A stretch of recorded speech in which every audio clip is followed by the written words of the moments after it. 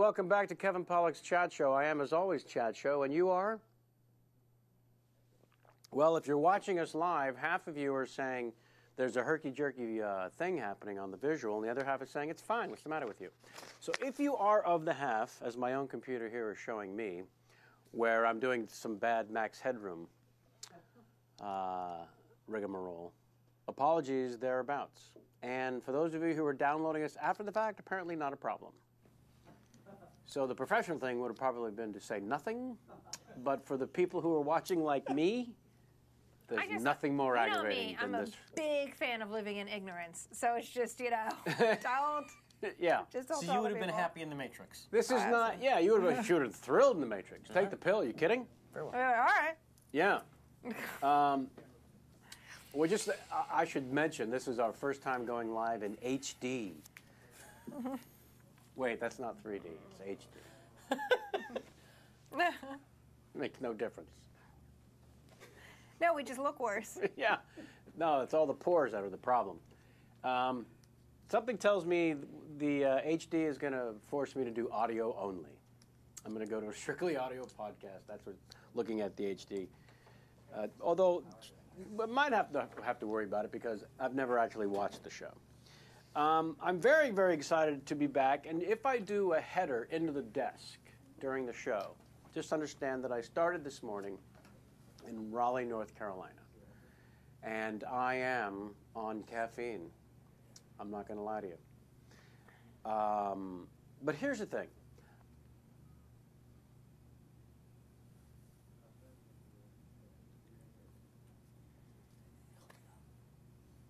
That's not even fair. Why would I fuck with you now, of all times, when there's crazy herky-jerky things going on? I thought you were actually buffering in real life because of the jet lag. You were worried for me? I thought you were having some sort of aneurysm. Uh-huh. Yeah. And it was just Phase one. Phase one. Before the header. And then you smell toast. And then it's all over. Because I've smelled toast all day. All day. Is it toast? Is that what we're looking for? Is toast? I think that's the go-to smell for that. The go-to. It is the first week of June when we are going out live. This means we've reached the midway point of the year. I think that's July 1st. Well, no. I disagree. Right. It's month 6, so at the end of the 6th month, one could argue, would be the exact middle. I'm with Sam. July 1st by most people's accounting, but go on. Yeah. I'm curious. Are you including Smarch? I'm including Smarch. That's exactly what happened. Saved by Jamie. Yeah. Saved by Smarch. Because if you include Smarch... Lousy Smarch weather. You can stay for one more week. All right, I'll save the questions for a month from now. Please. When we don't have a 4th of July show. No. We have July 10th, and then we must have a 3rd. No, there'll be no show unless there's a pre-tape. I might have to take this up in the last show of June. Very well. Very well. Wait until then for these questions about what it's like to be at the midpoint of the year. As we reflect back on the first 5.5 months of the year, Sammy, what are your feelings so far in 2011? Oh, man, so much has happened. I got my hair cut. Uh-huh. You went to Paris with your future ex-wife. How dare you say any of those things out loud? Yes, I went to Paris. It was wonderful.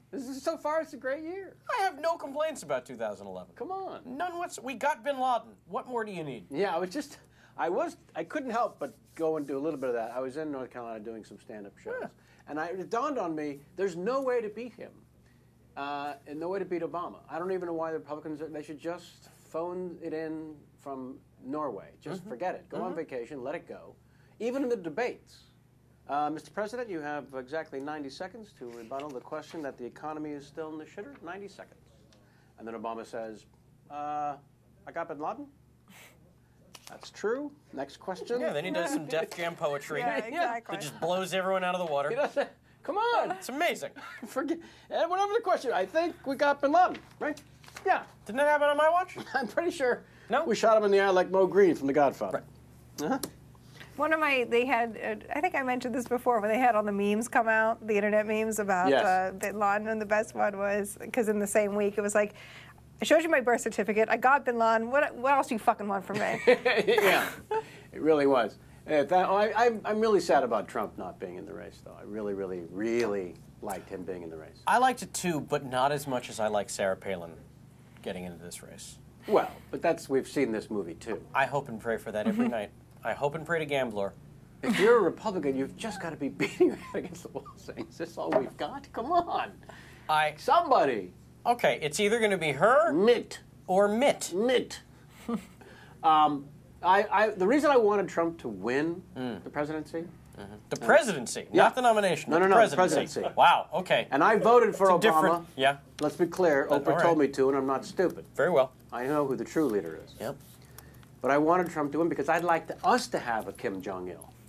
Oh, right. Why can't we have the crazy motherfucker dressed in a unitard? But he's not gonna. He's not gonna like produce a ballet. He's not gonna write an opera. He's not. No. Okay. No, he doesn't do any of that stuff. Good point. He has writers who do all that. Kim Jong-il, he is Yeah, he's very, very talented. Multi-hyphenate, Kim Jong-il. Oh, man.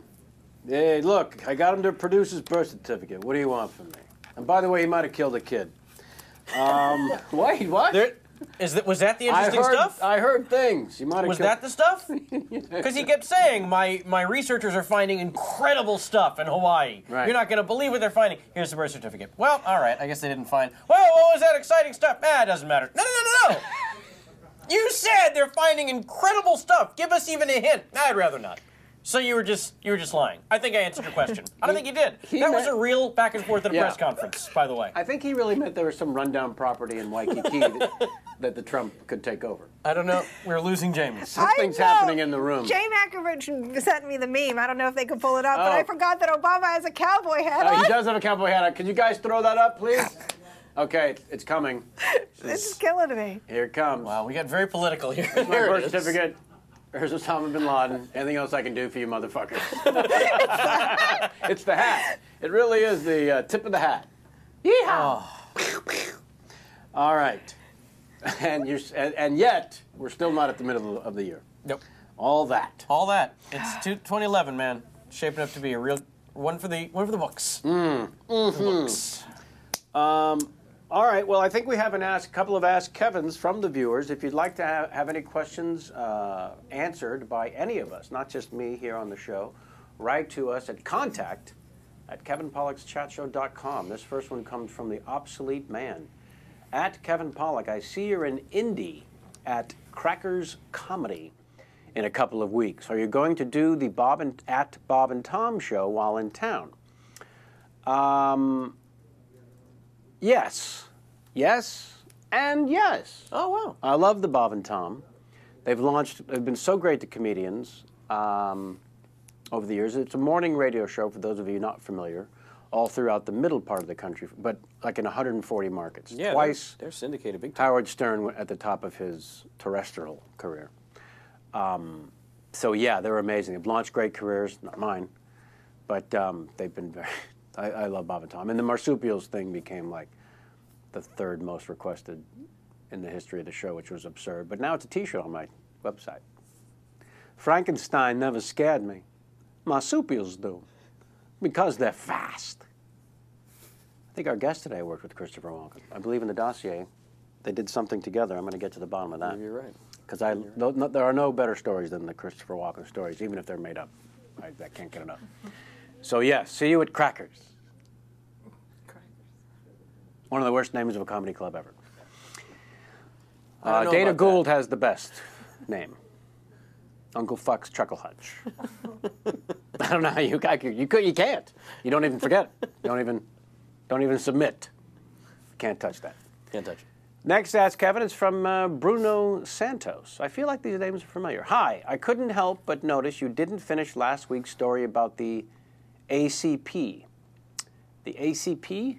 The Academy of Cock Police. That can't be it, Sammy.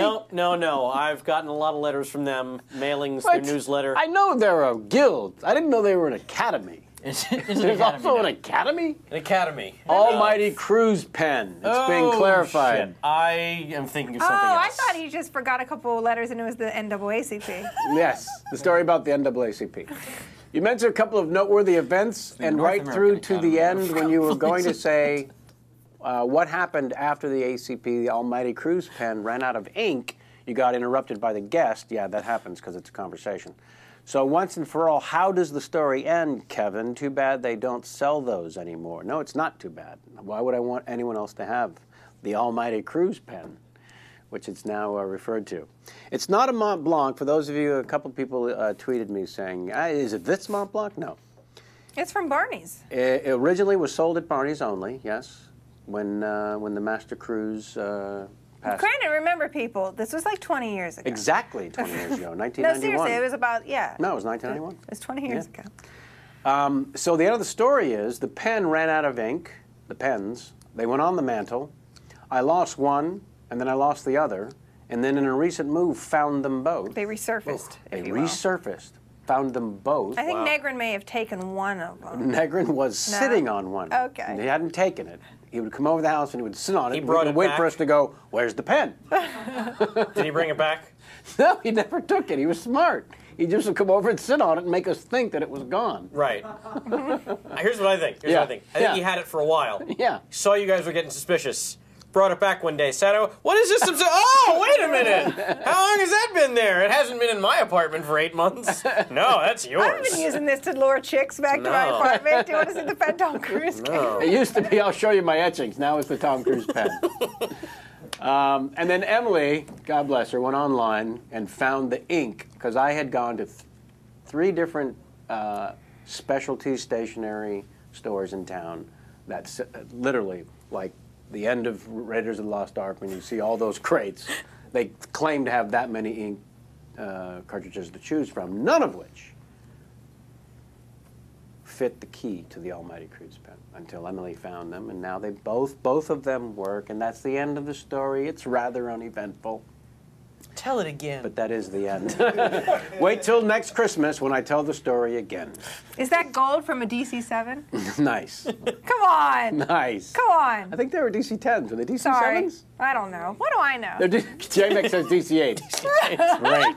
Great. I will see your 7. Yeah. So thank you, Mr. Santos, for forcing me to tell the end of that story. And really it was just so that Emily could get some little pat on the back, and we could discover... and we can make fun of Negrin, and which is what Negrin it all was comes around sitting to. on the pen. Yeah, this... Oh, the games. The games, they continue. All right, now it's time for Larry King game. Did we do the graphic? We've run out of graphics. We did. Did we not do Ask Kevin? We didn't. I didn't hear the song. No, I didn't hear it either. Ask Kevin. Do we? No audio. No audio. I want to remind everyone, it's our first voyage in HD. We're going to blame everything on that. Isn't it my understanding most of our downloads go audio only? Many of it. We have many audio only downloads. Right? When you say the majority, when you say the month of majority. December when we had 1,265,000, are you suggesting that 1,100,000 were in fact audio only? I guess I am suggesting You that. would be underrating. It's actually more than that. So to those folks, I will say, ask Kevin. And Thank they can you. pretend that that ran over the graphic. They're letting us know that there was audio. The chat room heard it. But we didn't hear it. Sammy didn't hear it, so let's start over. Can we do the show from the top? 17 minutes in, our guest has been so patient. We're going to start over. All right, it's time for the Larry King game. We got a winner this week, who sadly has written in from Mexico City, where I will not be sending a T-shirt. Do you know how much it would cost? $74. Also, the likelihood that it would actually get to its recipient, slim to none. If Jeff in Mexico City is watching or listening and you hear tell that I've used your Larry King game and you would like to lay claim to this T-shirt, write to us again at contact@kevinpolixchatshow.com and let us know what relative you have in the United States of America, or I can send the T-shirt and then they can get it to you. Can I send it to the Mexico Pavilion at Epcot? Or, if you'd like to go to the Mexico Pavilion in Epcot, it'll be waiting for you at booth 12. Right next to the Three Caballeros ride. Uh-huh. Now, the Larry King game from Jeff in Mexico City. In light of my forthcoming retirement, a certain funny man has come out of the woodwork directing at me a game of unwarranted pot shots. And no, not the kind that Barry Goldwater and I passed around backstage at a Dean Martin roast. Anyway, this funny man calls himself a professional, and thinks he can pull off some cockamamie impersonations despite his high-pitched, nasally voice saying things like, "I'm buffering," and "I'm a pod chat." He then concludes his show with a horrible impression of yours truly and a jab at small-town America that sounds something like this. "I'm Larry King, and I can count on both hands the number of male genitalia that I've handled. Let's go to the phones. Roachdale, Indiana, you're on." Quite frankly, I'm appalled by the direction in which journalism in this country is turning. Let's take a call. Roachdale, Indiana, go ahead. Nice effort. Wow. All the way from Mexico City. Wow. And a 3-act play. That Went on a bit. is something of a novel. Yes. Or a novel approach. All right, there's our winner. Let us know if you want to stop by Epcot Center. Oh, this is the thing that I had when I was watching the scary thing. The monster scary thing that Elaine and Mike and them do. Super scary. Yeah, the super scary thing. When you have an iMac, Mac computer, apparently the HD is going to be herky-jerky. Oh. I take umbrage with this nonsense. Take it up with Steve Jobs. You didn't pay enough. Didn't pay enough. All right. That's what it is. Thank you for all your participation, everyone. And those of you watching on a Mac computer, apparently, we should all go fuck ourselves. Martha's yelling at you. She's using all caps. She said, "It's not herky-jerky, Kevin. God." Oh, Martha. And that's _S. Martha. Oh, Wow. Well, she's not using a Mac, apparently. Ask her if she's using a Mac.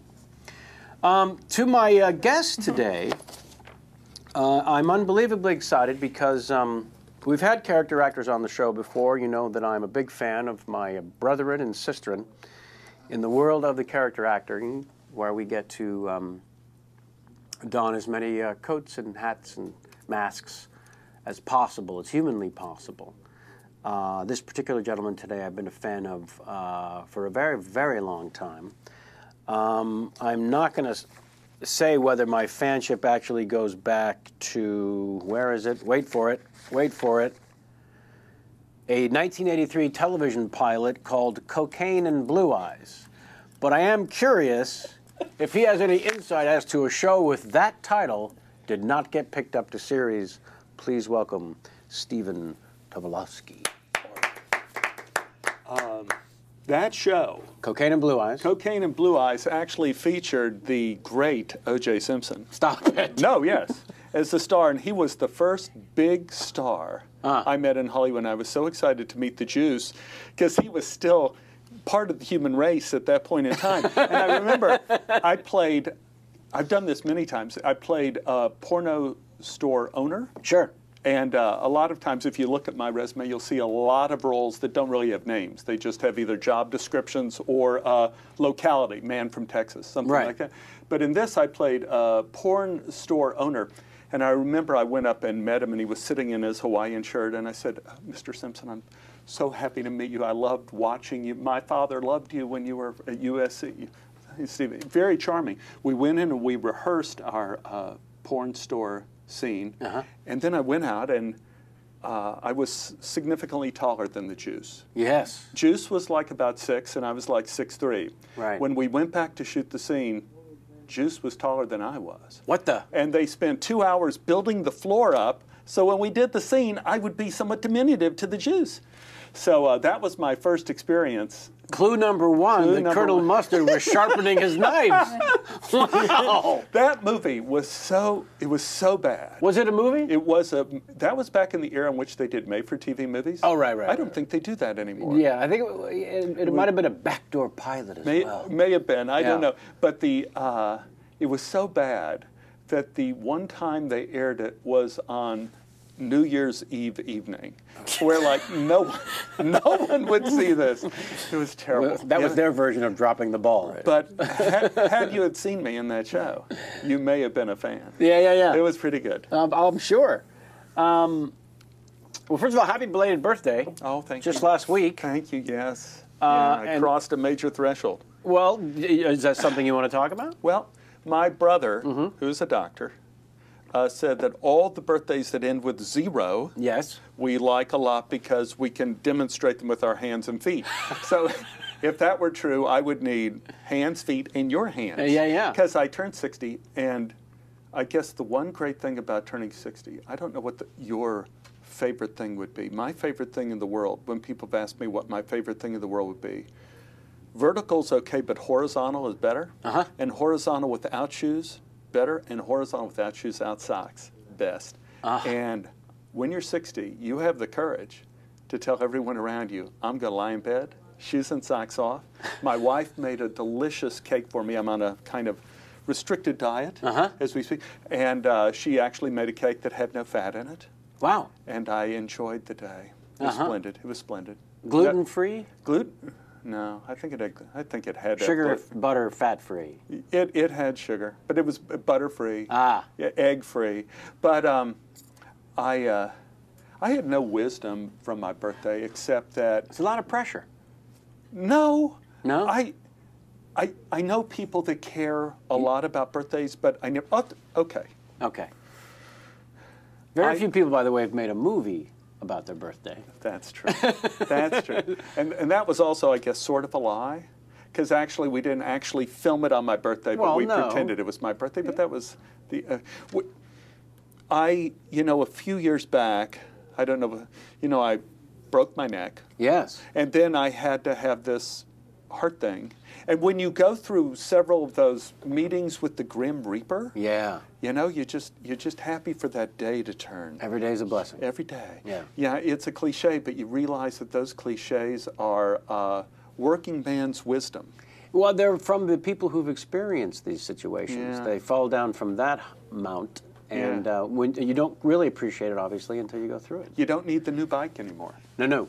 No. You were on horseback at the base of a volcano? Yeah, it wasn't a wise choice. Well, no, it's called adventurous. It was adventurous. Yeah. Before I'm you sure fall. before the wind takes you and your horse into the air. Yes. It's one of the great experiences of your life.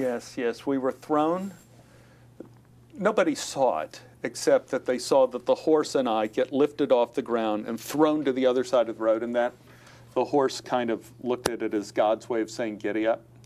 And so he took off and threw me onto a lava flow. The horse did, not God. Yeah. Or you could say well, we don't have we video evidence. We won't go there. Yeah. But they took me to Reykjavik, and This was in Iceland.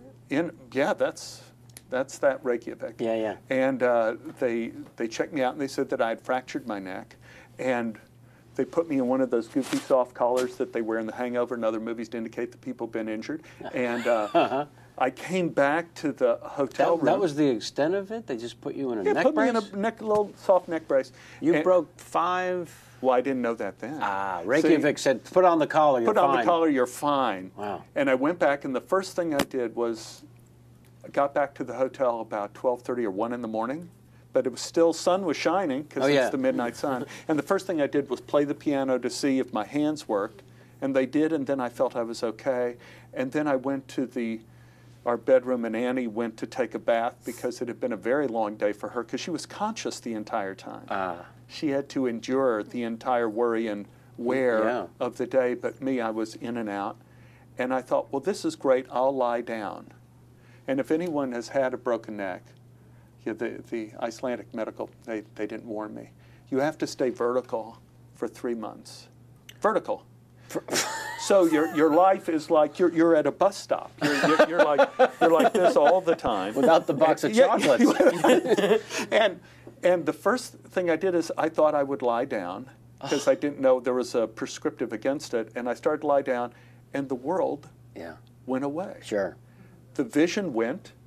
I couldn't breathe, and I thought, oh my God, I'm dying. And I forced myself up, and I could breathe, and the vision came back, and I thought, well, we're not doing that again. Honey, we're not lying down. We're not lying down, sweetie. And meanwhile, thanks, Reykjavik, for the headband. It was the hell. It was interesting. Well, there's never been a war there. Nobody wants the fucking place. No, and it's windy. Oh, but you know what they do in Reykjavik? Reykjavik. Now, this is a fact I didn't know. This was interesting. Iceland is where our space crews go. NASA goes and practices moon landings because the surface of Iceland, they figured, is most like the moon, this side of the moon. Oh, my God. So they go and they practice in the dust, like jumping out of modules. We're most moon-like.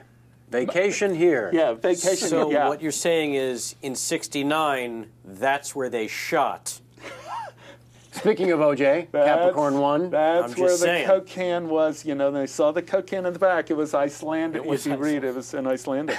I knew it. But it's interesting, you know, when I got back to the United States, in fact, another doctor found out that I broke 5 of them. In fact, I had the Christopher Reeve injury. He used that word, and that the 4th vertebra was pulverized, and they put me in a real collar, you know, and little things you realize you can't do, like you can't see your food when you're eating. No. So, you know, you're like this, and you know that fork's coming up, but you don't know what's going to be on it. You know, Every day is a every day surprise meal. 3 months? Was it more than that, or? 3.5 months, and that's when I had my audition for Glee, and I got called in on like a Tuesday to audition for Glee, and I'm like going in like this, and the doctor told me I was going to be well after 3 months. Sure. So I go in, and I'm going to the waiting room, and first off, it was like empty. So I'm thinking, well, there's something wrong with this picture. But I went in, and I thought, should I go in with the broken neck or not? It's never good for comedy to go in with the broken neck. With a bummer. Yeah, bummer, you know, hey. But I took the collar off and stuffed it under the couch like a filthy, rotten, lying bastard. and the man came out, he was a boy. Sure. He was a young, callow lad. And he said, I'm sorry, we screwed up, it's the wrong day. We're doing nip-tuck auditions today. Glee is tomorrow. And I said, it's okay, thank God, thank God. And I pulled my collar off, and I go, you know, I broke my neck, and I was not going to go in, but this is good. I'll come back tomorrow. This is not a problem. And I felt like, that's when I can bring in, I got a reprieve. I got a reprieve from the big guy. And I went home, and then the next day, since I couldn't drive, my dear wife Annie had to drive me. She drove me there, and I thought, we're doing this right. And I went into the audition with the broken neck the next day. Now this day, the Glee is full of people. Everybody's singing and, you know, getting ready. And I walked in, and there are all the producers, you know, sitting there like they do in those TV auditions. I went in and I said, so this is the deal. I broke my neck 3 months ago, and they all are looking at me now like I had genital herpes. Sure. And I said, okay, I have an audition, obviously, in a long time. I'm going to take this off now. And if I can do this audition, I'll do it. And if I can't, I'll just walk out of this room, and we'll pretend this never happened. And I put it down. Trooper. And I said, I want you to know that if I'm able to do this, we did it together, and I didn't lie on the first date. Nice. And I did the audition, and they called me up a couple weeks later. I got the part. So that was of the singing, dancing pedophile. Thank you. Now drug dealer. Yeah. He's become a drug dealer? Is that the latest? Drug dealer under the stadium. I think the network doesn't really like the image I'm portraying. I don't appear too often. Well, you're a bit of a villain. Well, I think everybody on that show is kind of, you can't really, they're all kind of goofy. Yeah. Can't really chalk it up to the real world. Yeah. It's a heightened reality. We have some old high school students, you know. We have a extremely mean gym coach. Just let it go. Yeah. We let it go in the world of reality. We don't care. But you're having fun. Yeah, I'm having fun with that. You were just off somewhere doing a movie. I was off this last weekend doing a movie, Teenage Wasteland. Now I have a name. Oh, great. Rick is my name.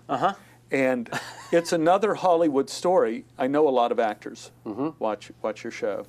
And it's another side of Hollywood that I know you know, and a lot of times people don't realize, is that these people had offered me this part in this movie before, and my agents never told me, never gave me the script, never said anything, and it just went by the wayside. But they were professional enough to go to my agents first. Right. And then because of my podcast, they knew what my email was. Oh, great. And the producer wrote me and said, did you ever read the script? And I said, no, thank you, I didn't. Send it to me directly. And I read it, and it's fantastic. Right. And I saw this guy, Mike Odd, is the director. I saw his first film, and it's fantastic.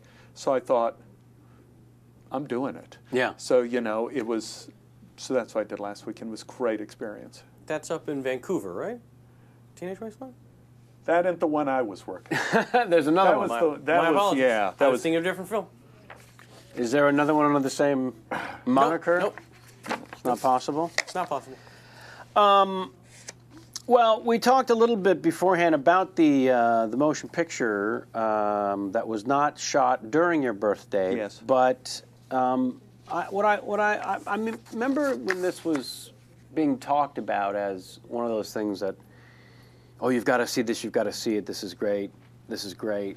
And the general consensus was that there have been documented storytelling films over the times, and that this was the newest, bestest version. I mean, the response you must have gotten from your colleagues and from the audience at large, obviously, they're pretty great about sharing their love. But I imagine people within the annoying industry must have been warmed by it as well. I think it's one of those things you have to twist. I remember Eugene Levy.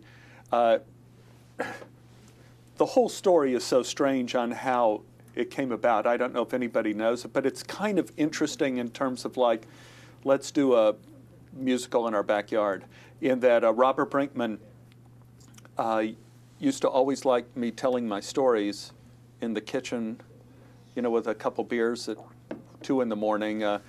They would always be true stories of things that happened to me, either held hostage at gunpoint in a grocery store, and how I got out of it, how I got out of being murdered, being like kidnapped by monks in Thailand and beaten with sticks in a temple, buying drugs for our band in Dallas, Texas. I went to Dallas. Our band was in LA. I went to Dallas, Texas. They wanted me to buy marijuana for the band, and I'd never done anything like this. Mom wanted to come with me. And we were stopped by the police during the sale. And I'm in the front seat of a truck with a gangster who I was warned, like, don't look him directly in the eye. He's a serious man. And so he gives me a brick of marijuana. I give him like $1,000 in cash, like 5s and 1s. That's kind of all we had. And then out the rear view mirror on the side, while we're exchanging, and I put the brick at my feet, I'm looking in the rear view mirror, and I see policemen, like in Heat, that movie Heat, with, you know, I'm seeing them coming up the side with their guns drawn, you know, like guns drawn, and I'm going, I can't say the man's name or he'll kill me. He'll find me and kill me. But I said to him, outside, look in the mirror, look in the mirror. And the guy looked in the mirror, and then he looked at me, this criminal says, kiss me. And I said, what? Kiss me now. And so I grab, he says, give me the tongue. So I'm like giving him the tongue, and the police goes, freeze! Freeze! I'm like this, and you know, I go like, and they go, what do we have here? Romeo and fucking Juliet! Get out of the damn car. Oh, does Mama know where you're at? I go, well, actually, she does. She wanted to come. And so they did good cop, bad cop. He was obviously a bad cop because he was bare-chested and had a kind of a human skin vest. Sure. And I was kind of the preppy kind of. So they separated us there, and he said, what are you doing here tonight? What are you doing here? And I was going like, well, I just, you know, I'm in town visiting and wanted to be alone. He says, oh, no, and you just felt like you had to get some. And I go, well, yes, sir. Just a little. They were so convinced that we were gay. They didn't even search the truck? Didn't even look in the truck. Didn't even look in the truck. And he says, don't let us catch you here at this lake again. And they sent us on our way. How genius was this criminal to say, kiss me? I went, honest to God. genius! Genius! Honest to God, saved you a prison record or some sort of county lockup. The guy was, I went home and I had This is Texas, you said. Texas. Oh, you were going to do time. Do time. Yeah. They would have executed me. They would have executed. It was Old Smoky. Is that what they call it? Old Smoky at Huntsville, the prison? Yeah. Old Sparky? Old Sparky. Old Sparky. Yeah. Yes. Thank you on that reference. Very good. Old Sparky. I went home And I took this brick of marijuana, and now I'm home with it and don't quite know what to do with it. So I stick it in my boot. Of course. And then, like, I pack it up in my carry-on bag to take on the airplane. I'm sorry. It sounded like you said you were going to take it on the airplane. You really hadn't done this before. Why did they send... They sent a fool to do a man's job. So I go through, I put my bag through, Mom and Dad are there at the airport, and the bag is going through, and then suddenly, sirens. Now, there are different stages of panic, like the Fujitsu scale of tornadoes. Like, there's where you just stutter, and then there's where you go pale, and then there's, I was like at F4 on the way to F5, where you like turn white with red blotches, actual eruptions of the skin. It's kind of like Black Sunday, that movie with Barbara Steele. It's actually erupting. And I go, because here I was not only going to be executed in Old Sparky. But your parents are present. Parents are present. It couldn't be more humiliating. So the guy said, I'm going to go through this bag. And I go, yes, sir. Yes, sir. He unzips the bag and reaches in and pulls out a pound cake wrapped in foil. Oh, yeah. And Mom goes, oh, that's a pound cake I put in there. Oh, I wrapped it in foil. Maybe I shouldn't have done that. He goes, no, ma'am, the foil will set it off every time. Oh, well, I'm sorry. Here you go, son. You put this in a movie and they go, this would never happen. Never happen. This is unbelievable. And we got back to Los Angeles, and as it turned out, the marijuana that I brought back was fine, contaminated. Contaminated with some sort of ammonia, but we smoked it anyway. It had the unique ability to remove the power of speech, so which is bad when you're in a rock and roll band. So we would do the first song, and we rolled it up, and we were smoking out there.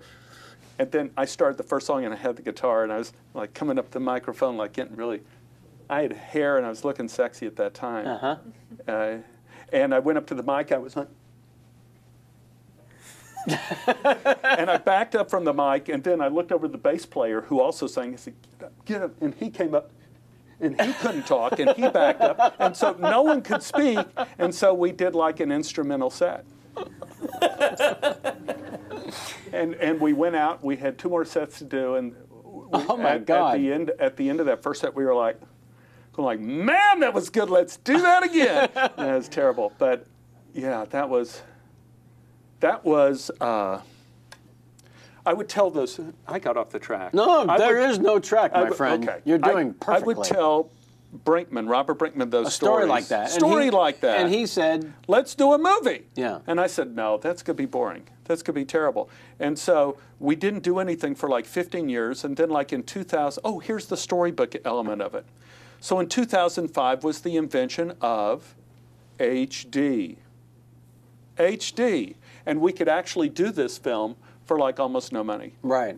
40 grand, and do an entire feature instead of 500 grand. So I talked to Robert, and we both were doing nothing. So we said, let's shoot this movie. And so I kind of put together some of my true stories from my life, movie stories. I didn't include the one about the Jews. But movie stories mixed with life stories. Mm-hmm. And did you include the one about the Jews? But not the Jews. Well, there was one about the Jews. Yeah. But just one? Just one. The others were cut. Can I hear a little bit about the monks in Thailand who kidnapped you? Okay, I went to buy some grass. No. And you wonder why the good Lord threw you off a horse in Iceland. No. You had tested the fates, my friend. I was doing a movie in Thailand, and called Last Flight Out, with a cast of God. Is this the one where Bogosian took you to the sex club? Yes! Eric Bogosian, the great Hang Nor, James Earl Jones, Arliss Howard, my God. Oh, my goodness. I mean, what was the name of this great movie? Richard Crenna. It was called Last Flight Out. It was about the last flight out of Vietnam. Last chopper out of Nam. Yeah. Well, it was actually not the chopper that we know in the picture. This was an American Airlines jet that was responsible for getting everybody else the last flight that left that couldn't get on the chopper. And I played a doctor. In the first half of the script, I had a name Tim. In the second half of the script, I was Jim. So I was Tim Jim, and Richard Crenn always would call me Tim Jim whenever we rehearsed. And then when I never really found out what my real name was in that. But while we were doing that movie, I went out with Eric Bogosian, and we went out to various places in Thailand, Bangkok, one of which being the sex bars. But one time I was walking around, and there was a monk. There are lots of monks all over the street, and they have their little cups. You know, they're holding the cups up like this. And so I took some of my per diem, I think it was like $20, and put it in their cup. And the monk looks in the cup and starts screaming like, "Rah!" And he gets up and he grabs me. I don't want to grab my microphone. He grabs my shirt and he starts shaking me. He starts screaming, "Rah, rah, rah, rah," in Thai. You know, you can't, I don't want to insult anyone in Thai. Too late. So, you know, it's, you know, so I started, the monks started shaking me and screaming, and other monks who have their cups started screaming, and they run and they all grab me. And they all grab me and they take me by the arms, and they're carrying me through like this little area, through the streets and into this stone doorway. And they take me down into this basement and throw me on the stone floor, not hard, but just kind of push me down on the stone floor. And there's this gigantic reclining Buddha in front of me with like incense coming up. And then they get these canes. Like canes, and they start beating me with the canes. And I'm going like, I'm covering up, because you cover up when they start hitting you. You don't think of, you know, sharp or fancy things to do, moves that you learn somehow. You just cover up.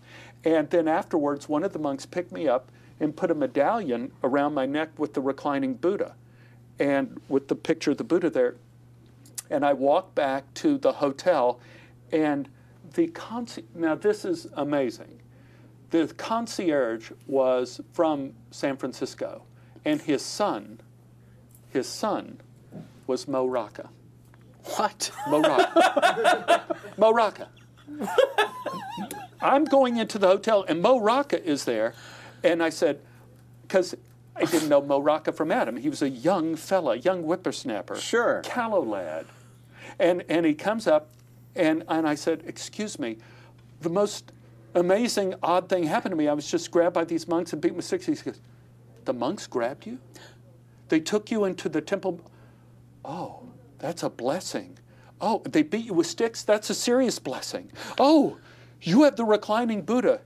You have been blessed. What did you do? And I said, well, I was walking down the street and I gave, like, I guess $20. $20? You gave $20 to one of those monks? Do you know you gave them in their cup more than all of those monks are going to make in 1 year? The amount of money you gave to them. You have been blessed. And maybe that's why I wasn't killed in Iceland, as a matter of fact. But meanwhile, you sound like you were beaten and tortured as a way of saying thank you. But I was blessed, and I gave that a dear friend of mine, Bob, ex-Marine, great friend, one best friend in the world. In fact, our first son is named after Robert. He was going into surgery, serious surgery, from which he did not recover, and brain cancer. Oh, boy. And I gave him the reclining Buddha as a good luck charm. And maybe he had good luck somehow, somewhere. Maybe it would help him on his voyage. Maybe it helped him on his way. But here's to Bob. Yes. Drink that to Bob. Indeed. Here, I'll give it to Bob. Well, I think the story ends well. Yeah. It was a because when you're being taken by the screaming monks and beaten with the sticks, I'm thinking, it's a terrible thing to happen for a guy who's just trying to be generous. Truly. I'm thinking, yeah. But it was a different culture. You know, in Thailand, you've worked all over the place, and you know, they sometimes prep you as to local customs. Yeah, they're supposed to. And when we went on the trip to Thailand, we get this whole sheet of paper saying, like, the feet in Thailand are profane. The feet are profane. So do not point a shoe at anyone's face. Really? Don't put your shoes on the pillow of your bed in the hotel. Don't take a coin, which has the picture of the president, flip it in the air, and put your shoe on it. And don't this is not a joke. This is like for real. You will go to prison if you go outside with your shoes on your head. Well, shouldn't we all? Do not. How is that not a rule in this country? Yeah, come on. But at least it's punishable there by other kind of flogging. Yeah, so I don't see any of these things happening, but thanks for the warning from the production company. Shoes on the pillow. I don't recall that ever happening. I always, in a hotel, first thing I do. When you want them shoes look shined. on the pillow. When you want them shined. You can either put them in the bag or on the pillow. On the Those pillow. are the two signs. Right. I guess different culture. Don't different flip culture. a coin and step Thanks on for it. the heads up. You bet. It's the first thing I do. That's what I'm here for. I don't see any of those things happening.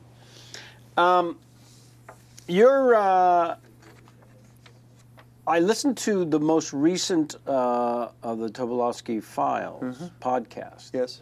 David Chen helped kind of set the whole thing up. Yeah, David Chen was, I never got to the fairy tale element of the story. Please.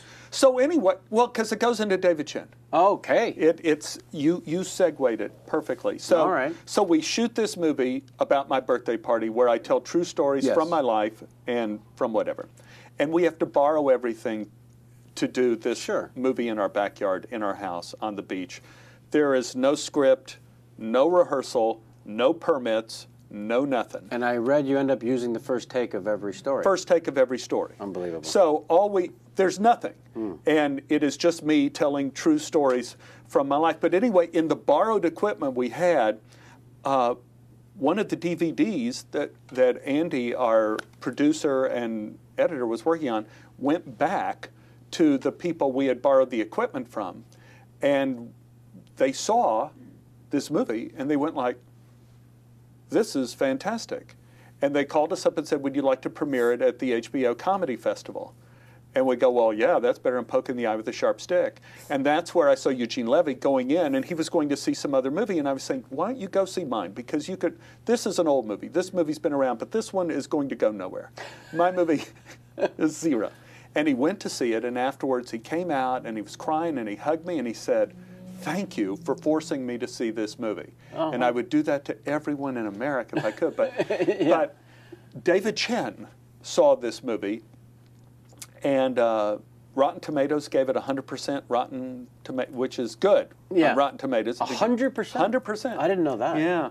And David Chen saw the movie and wanted to interview me about Birthday Party, like how we did it, how on earth, and how we shot it, because when you're only doing these stories and you have nothing to cut to, that the only way we could edit the movie was by doing the same story in different places, so we could balance Andy could balance the movie out. If there were too many sex stories in there, it sounded like Howard Stern. Too many drug stories sound like Cheech and Chong. Too many stories about mom and growing up in Texas sounded like the Waltons. So it had to be kind of a balance, which I think Robert Brinkman and Andy did beautifully. And David Chen saw the movie and wanted to interview me about it. He has a film show on slashfilm.com, which is kind of is out of Boston, New York, and Los Angeles. And David Chen lives in Boston. And so during the interview, he said, would you be interested in doing a Birthday Party Part 2 as a podcast? And I'd produce it, and we would just do it at your home in LA, and I'd record it here in Boston. He's a master with Pro Tools and everything. And so we said, sure. So that's how the podcast started like a year and a half ago. And then it just kind of... So you two will get on Skype or the phone or whatever. Yeah. And he'll set up a topic, and you'll tell a story. No? It's like... We didn't know how it would work. Right. We started off, because it's a film site, I started like, well, I'll do film stories. Like just film stories like O.J. Simpson or working on Mississippi Burning or Thelma and Louise. There's millions of stories, Groundhog's Day, millions. Well, apparently for Jamie, we will need a little bit of the stew story from oh gosh, from the Harold Ramis. Yeah.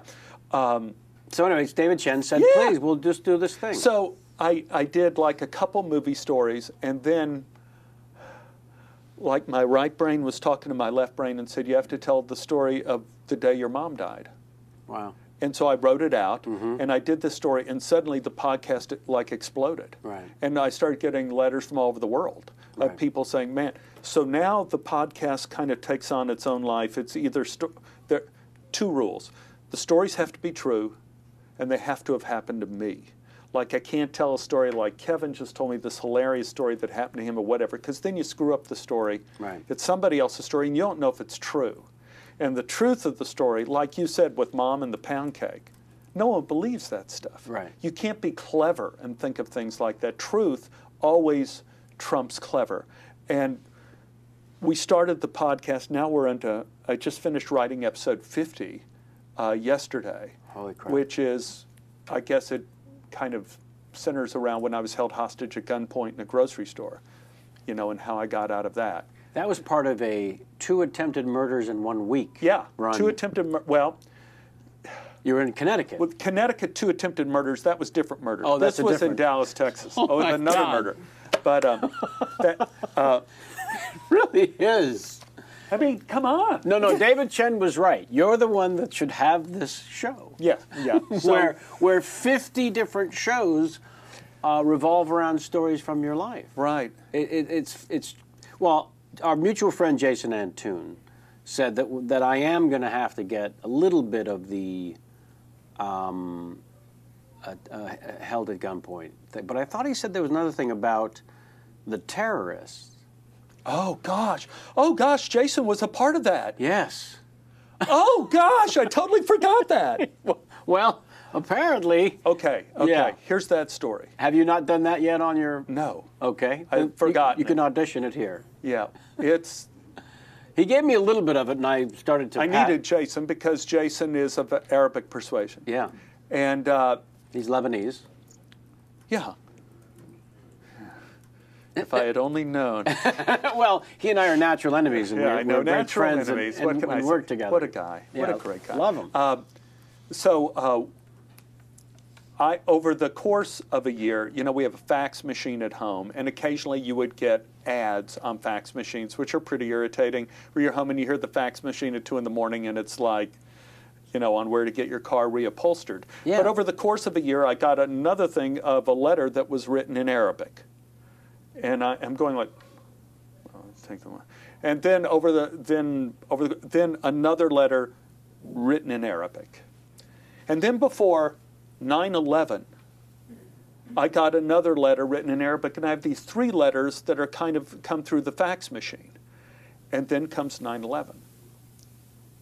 And I'm talking to my wife, Annie, I'm saying, do you think any of those letters were important communications that perhaps the FBI or somebody should have seen? And she said, well, maybe you should call the FBI. Big mistake. So, Always. I call- By the way, always rule of thumb. rule of thumb. Don't call them. So I called up the FBI, and I said I needed to talk to an agent because I've received 3 Arabic faxes, and I didn't know if perhaps it's related to 9/11 in some way. You're still on a no-fly list. to this day. To this day, you're still on a no-fly list.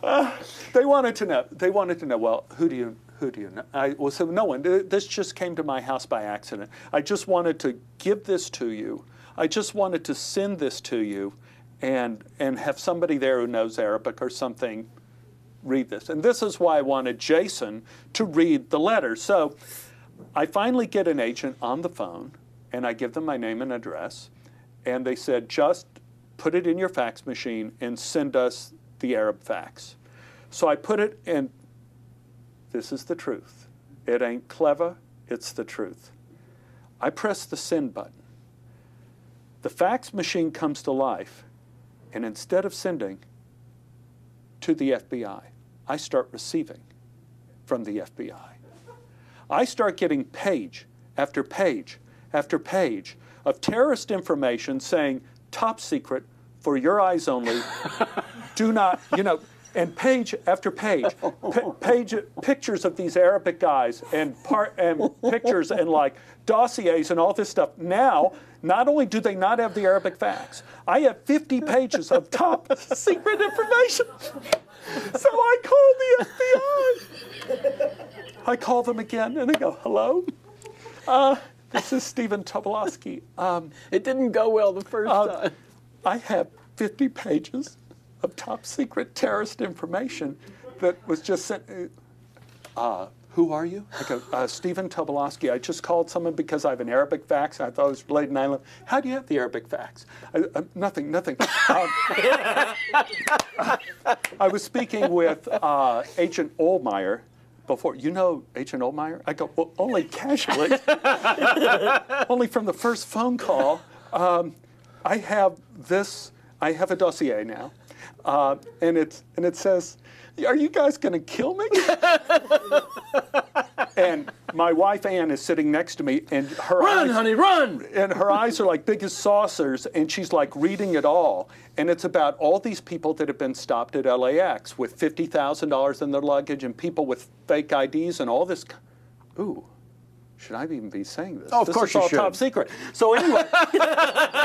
We got it. We got So it. it's all on tape. Water under the bridge now. So anyway, he said, whatever you do, don't look at that material.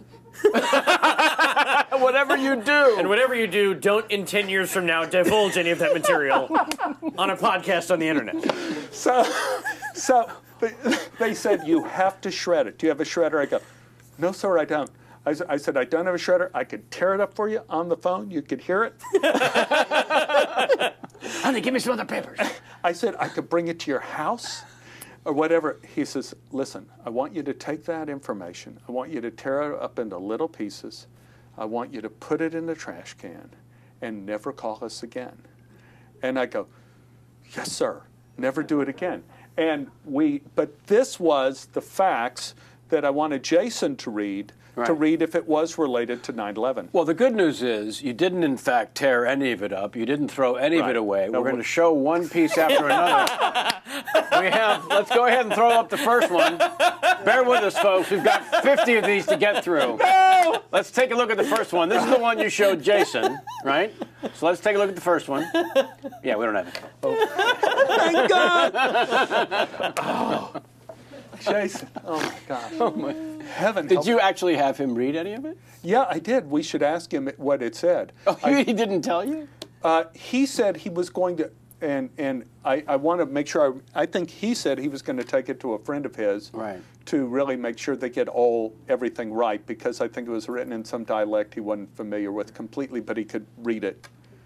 I think he was implying that it was also reupholstery work. Yeah, it just happened to be in Arabic. The exact same stuff you were getting the English faxes car for. Stuff. Yeah, I don't know. Oh gosh. Dear Uncle Bob, here's the recipe for that baba ganoush you wanted to make. Hope I got your fax number right. Right. Oh gosh. First of all, don't look at any of it. And stop reading it. Stop it, sweetie. Gosh. Oh my goodness. Yeah. That was Jason. Yeah. Jason. Heaven help us. Yeah, that was terrifying. Yeah, I totally forgot that story. That one is not on Birthday Party. In fact, I haven't done a podcast about that one yet. Well, I encourage you. But the two attempted murders in Connecticut, you're saying, is separate from being held at gunpoint in the Dallas? Yeah. Well, they asked me to be on the Tom Snyder show. Loved him dearly. We rip him off at the top of the show every time. And I give him credit. And they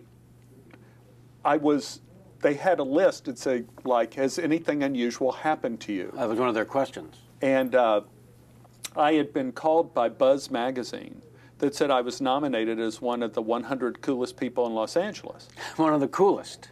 One of the coolest people in Los Angeles. And I said, whoa, this is remarkable. And they said, well, you haven't won yet. You've just been nominated. We don't know who you are.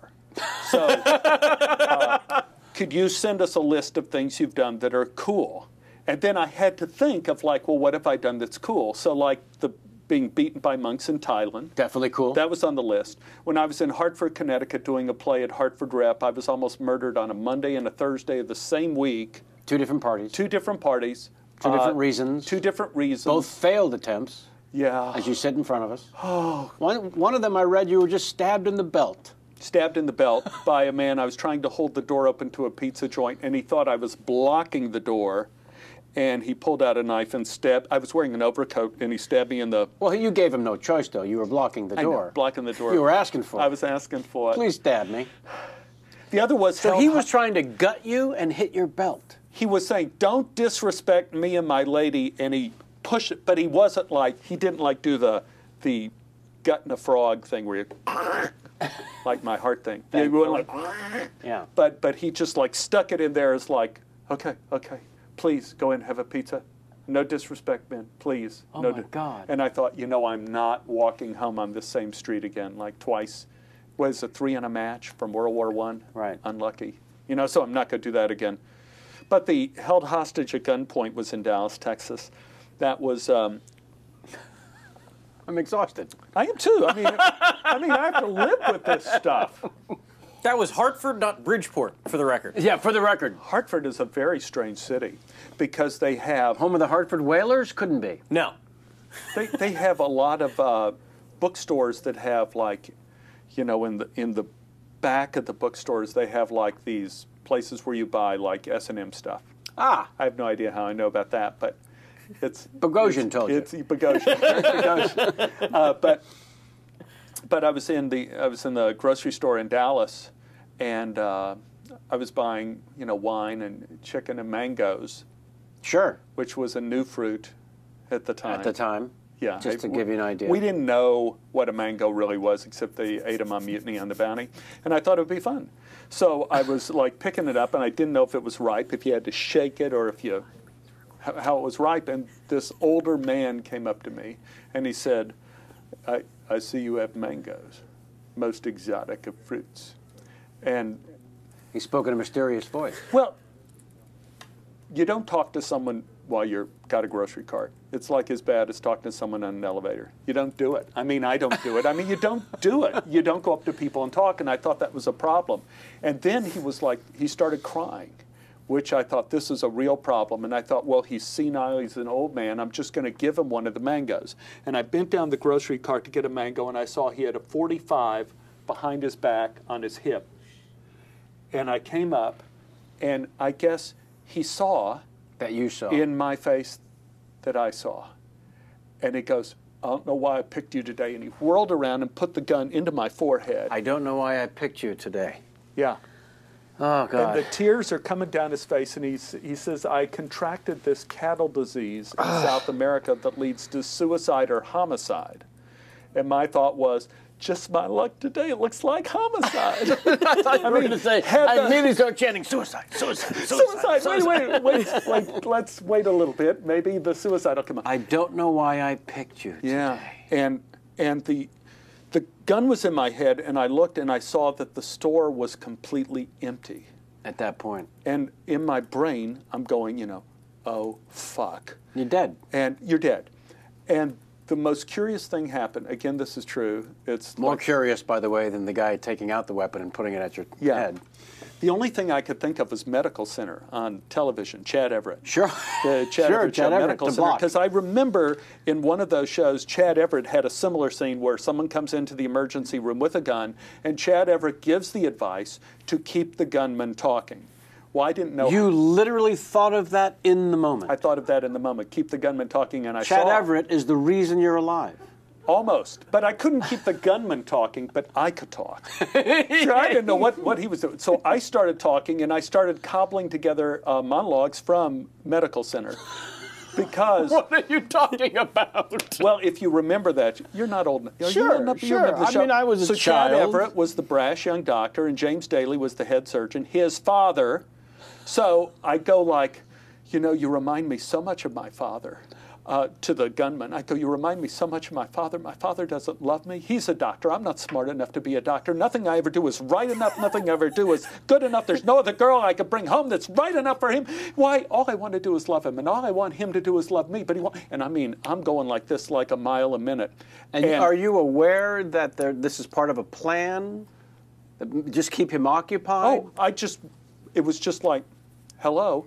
Just like, and I started talking about monologues. I just remembered monologues from Medical Center. I used it as material. And while I'm talking to him, I'm looking, and out the front window of the store, I see SWAT guys going back and forth under the window with rifles.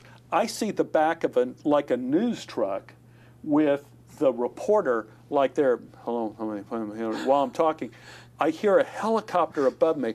And then while I'm talking, because I was talking for like 45 minutes, like nonstop, I see paramedic ambulance like come up, park in the parking lot. They open up the back doors of the ambulance and they throw out a body bag and a gurney.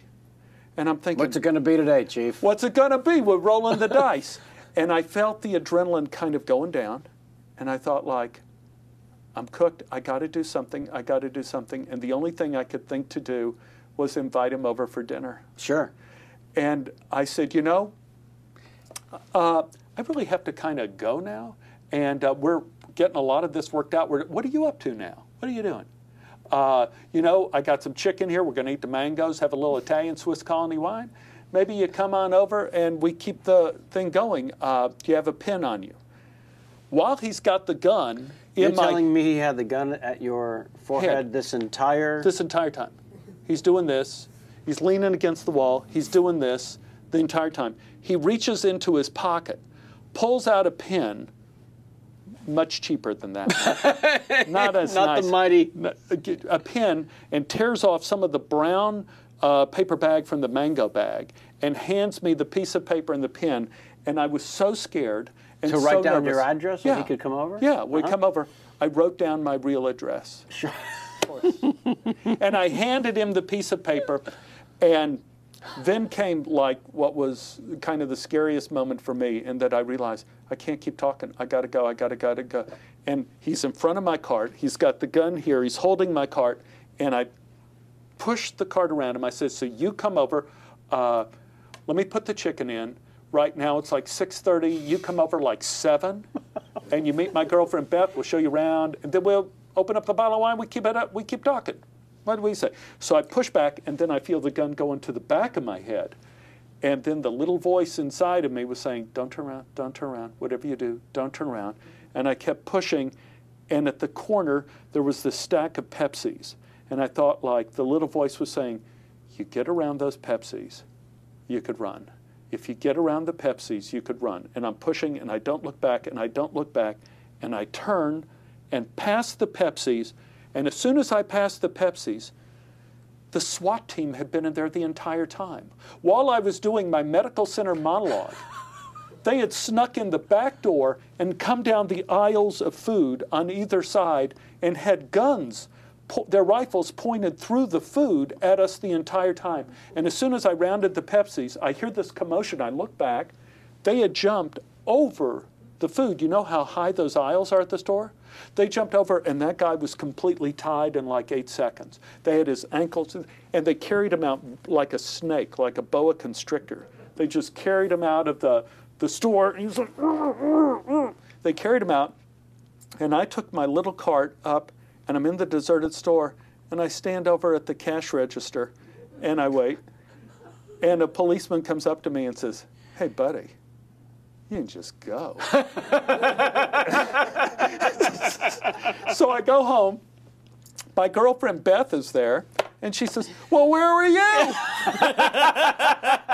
I said, "Well, the hell took you so long?" I was just held hostage at gunpoint. And she says, "Well, it took a long time." I said, "It does." That is a long process. So we cooked up the chicken. Oh, man, my word. Now, while you're doing the monologues, are you aware of his appreciation of your efforts?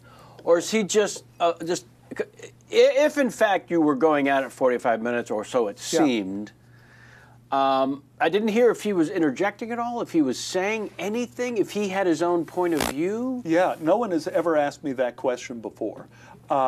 He didn't talk, but I could tell from his eyes he was engaged. Right. I could tell from his eyes because he was kind of like listening and nodding to me. It's probably why your brain was working a little faster and as a survival code, almost. Yeah. He's engaged. As long as I keep talking, I'm going to be fine. Right. Because that's what I was sort of picking up as you were telling the story. Because I just felt I had the feeling that if there was a vacuum, right, if there was a void of any kind, out of the void he would think of something else to do. Well, he would, and yes, possibly be able to finish. Finish what he wanted to do. Oh, gosh. I remember standing there because they're separate realities that happen. Sure. I'm seeing the police and all that stuff happening out there. I'm talking to him, and at the same time, I'm thinking, why aren't they coming in here and saving me? I was 25 years old. I was 25. I'm 60 now. That was what? How long? 35 years. Yeah. 35 years ago that happened. And I'm standing in there thinking, in the grocery store, I remember while I'm talking, while I'm looking out the window thinking, this could be my last day on earth. I could be one of those people that you read about in the paper that die when they're 25. That notion pops into your head while you're doing a monologue. While I'm doing it. And while I'm seeing the police, like a whole other me Sure. sticks up and says, like, hello. Right. You know, I completely believe the stories about the women who lift the automobiles to save their babies. I completely believe, you know... that survival mode and that...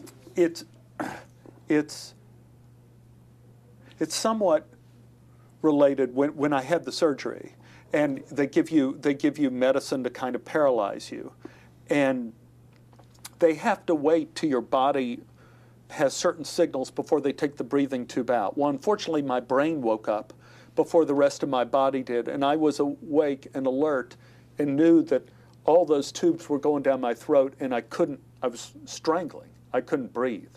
And the nurse was whispering in my ear, and she said, don't chew on the tube, don't chew on the... And I'm like, and I feel like I'm choking to death. Sure. And I looked up at the clock, and the first thing I did was I saw, the first conscious memory I have was, it said 2 o'clock, 2:00. And I'm there choking and can't breathe. And then some little part of me said, there's a little place in you where you can live. And it's like right down in this little corner. If you just get yourself in that little corner, wow. You could breathe and stay alive. And I tried it, and I could breathe and not choke on the tube. And I looked up, and it was 2:00, 2:00, and then it went 2:01. The time had slowed down for me so monumentally, right, that the inside of me was as fast as that guy when I was talking to the guy, but the outside of me was moving like ice in a glacier. Mm-hmm. And they didn't take that tube out until 6 o'clock. And that 4 hours was the most extraordinary period of time I've ever had in my life, where every minute was unbelievable. Right. And unless I kept in that little place, I would choke, I would strangle. And the concentration. Yeah, I guess when you go through these things, you try to learn lessons. Well, you do learn lessons. You do. Yeah, there's no trying. Yeah, By surviving. The lesson I learned that moment was past is like pretty unimportant except for podcasts and a drink afterwards. Yeah. You know, the bar. Future. Everything. Promised to nobody. Nobody. Uh-huh. Not even us in this room. We could be hit by a piece of the Andromeda constellation. You're not wrong, sir. Yeah. The only thing you have. The here and now. Next moment. The next moment. Right. You only have that next little beat where you could either say, I love you, or you could say, I regret what I just did. And you can make that choice to do that then. And that's it. That's all your life is that next moment. And that's... And where's Eric Bogosian? Where's Eric? Where's Eric? God, brilliant. Brilliant guy. What a writer. Oh. Yeah. Yeah, he was a bit of a scamp. Yeah, a little bit. Holy crap. I don't want to not include our audience. Yes. As they offer up questions yes, sir. Via Twitter. Are you enjoying your time on Twitter, by the way? I am. Yeah. I find it very interesting. Yeah. I'm a narcissist, so it's nirvana. I realized and started talking about it in my act that I don't know what I'm doing at all, clearly. Because I will start the day with 200,000 followers, and I'll tweet, I think I'm going to make a sandwich. And then 20 people will reply tweet, what kind of sandwich? And then I'll tweet what kind of sandwich I'm going to have, and then 2 people will reply, So I've taken 200,000 in the palm of my hand, reduced it to 2. But at least they liked it. But they're very into that sandwich. I don't think I know what the fuck I'm doing.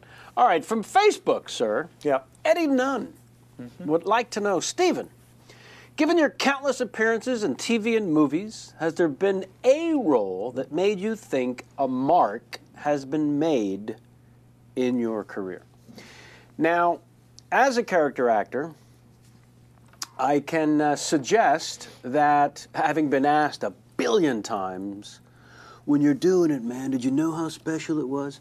I mean, all you know are what the elements are in the moment. How did you feel when you were doing Avalon? Yeah, I felt like I'm surrounded by brilliant actors, and I'm the luckiest Jew in the block, is what I felt. Brilliant script, brilliant performance by you, brilliant performance by everybody. You're right. Yeah. It was a stunning thing. Did you know at the time it was going to be like a great, great, great movie? I didn't know it was going to be Barry's masterpiece, which one could argue.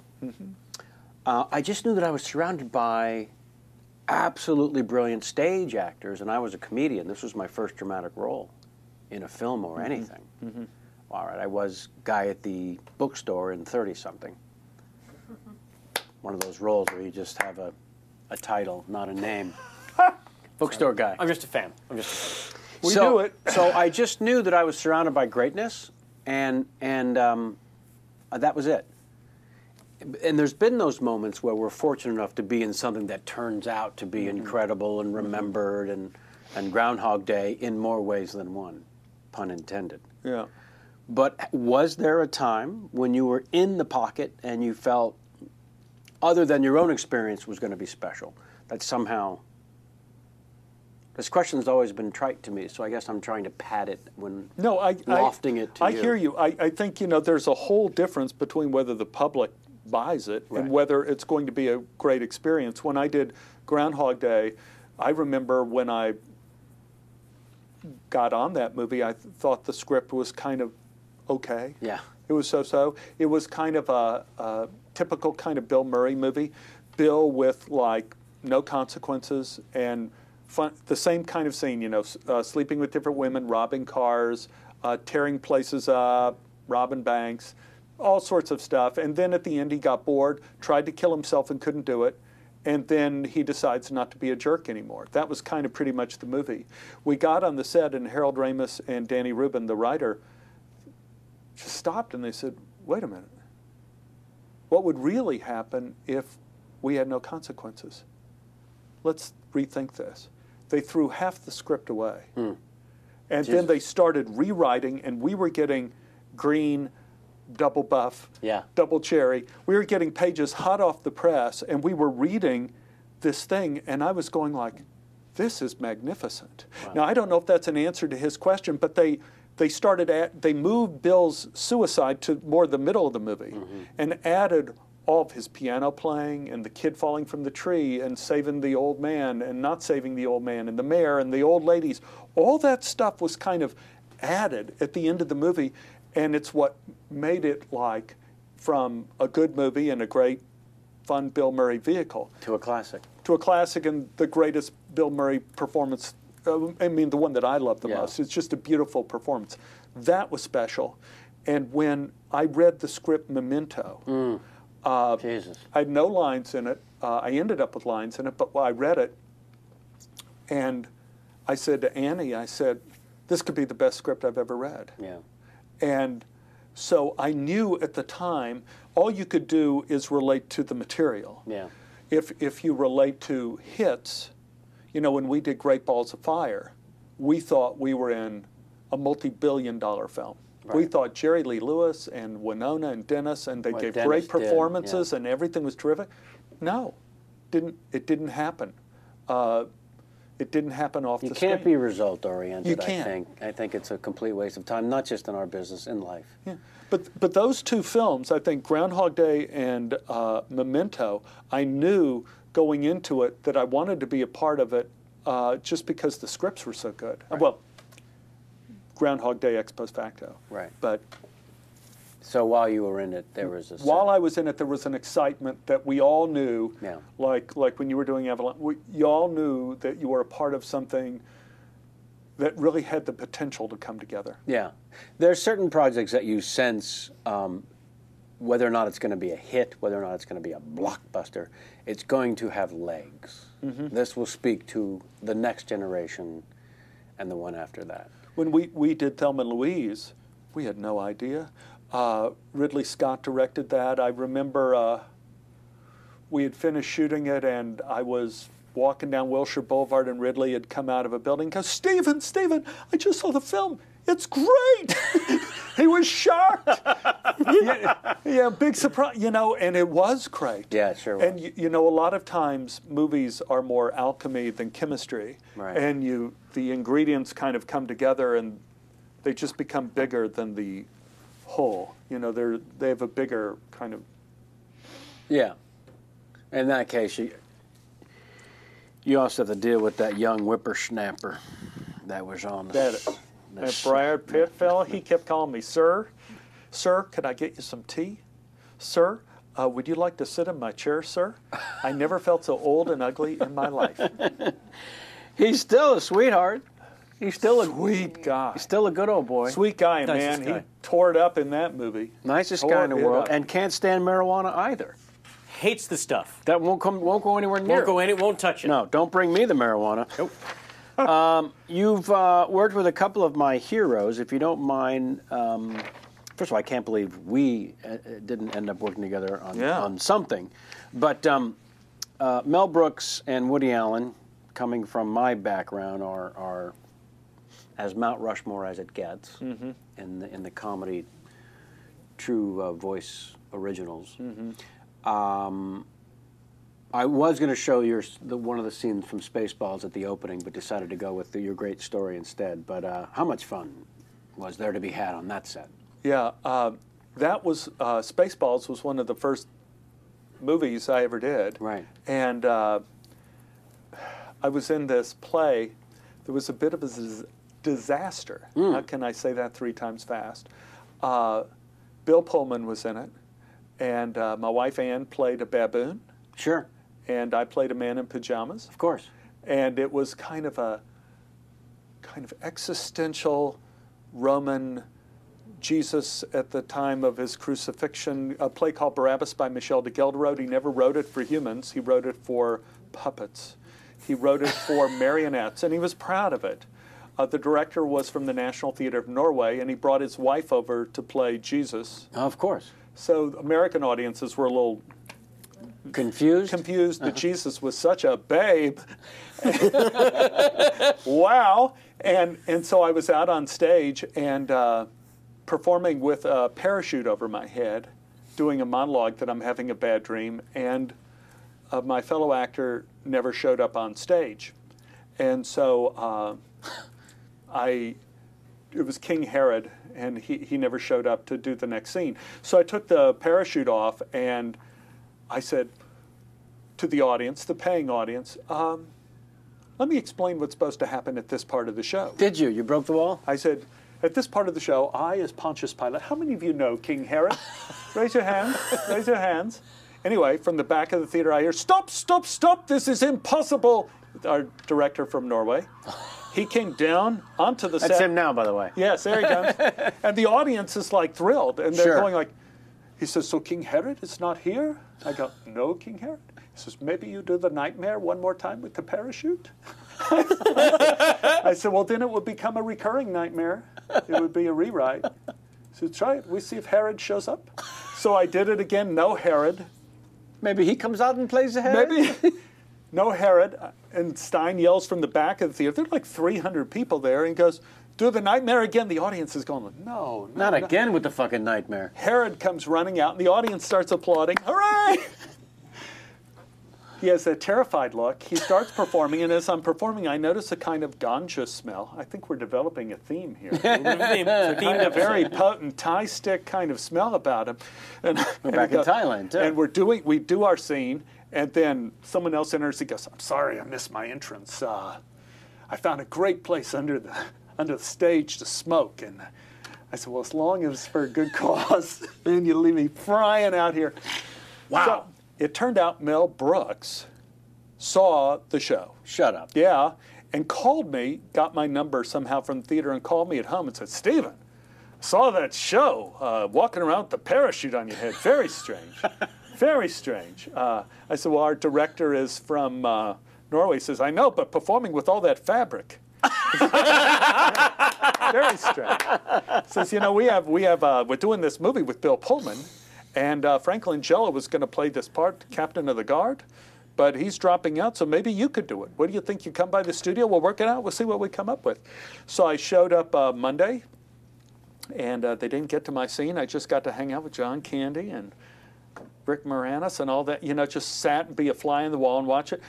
Bill, and didn't work Tuesday, Wednesday, Thursday. Finally, they shot my scene Friday. I was getting a little pissy. You know, I didn't know. I just saw in movies that actors get pissy when they have to wait. And I was going like, you know, finally get to me. And the AD, the assistant director, said, "You know, they pay you for every day you're here." I said, "You're kidding."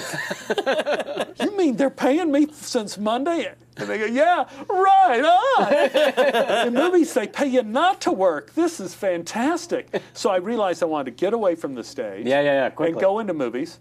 And that's when I did Spaceballs. That was a great experience. I later worked with Mel on Mad About You.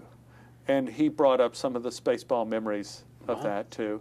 God, he's so brilliant. Yeah. I mean, and when you, again, it's like when you watch a really great magician and you go like, how do they do that? Yeah. And when you, in Mad About You, you know, he threw the script out and just starts making stuff up, and it's funnier than anything ever in the script. No offense to the writers, but it was just hysterical. Right. And you go, how is he pulling that stuff out? I mean, maybe he had a team of writers doing it for weeks beforehand. Yeah, no, he was an original thinker who was... Amazing. Yeah, funny came to him like breathing for Amazing, us. Yeah. amazing, yeah. But it was, again, you watch it like you watch Mount Everest, and you go like, wow, beautiful. You sit in awe. You sit in awe. Jamie, I want to offer you an opportunity for a little follow-up. Sorry, I moved off of the Ramis. You have to understand that there is an era of Harold Ramis's, I think it's the 70s? I'll take them all the way up to like 92. Yeah, during the Stripes era, when for my better half here, he's the sexiest Jew alive. There's no explaining it. There's no rhyme or reason. Thankfully, I love for the Egon, Harold too. Ramis. That's the thing. When I was a little girl, I loved, like all the girls loved Peter Venkman, not me. I loved Egon. He's my man. Yeah. Thankfully for me, he's currently, you know, blown up like a poisoned dog. But back in the day, what happened? Mr. Kennedy, why would you... Now we can't ever get him on the show. He's at home right now going... Did you have a follow-up question for the Ramis, perhaps, from... I didn't want to... No, I just liked that they completely rewrote the script. That was great. Yeah, that is didn't pretty know that. spectacular. He said two things. Oh, yeah, the stew thing. Well, I asked him when I was doing Ned Ryerson if I was, after the first, you know, I was doing another movie at the time called Calendar Girl in Paris, California. Not... P-E-R-R-I-S? Yeah, Paris? P-E-R-R-I-S. Could have been Paris, Texas Yeah, also. it could have been Paris. Skydiving there. But they had the same production unit coordinator as Groundhog Day. So that means they could violate union rules. Sure. So I was shooting the one movie, and they fly me up to Chicago with no sleep because it was technically a different film, and I didn't need 12-hour turnaround. Oh, my God. So they fly me up there. I get to my hotel at like 2:30 in the morning. I have a note there that I'm first up. I'm to meet Harold Ramis and Bill Murray on the street at 6 o'clock to do the street scene, and I'm in a panic. And I look in the mirror, I think like, okay, you have like 2-3 hours of sleep.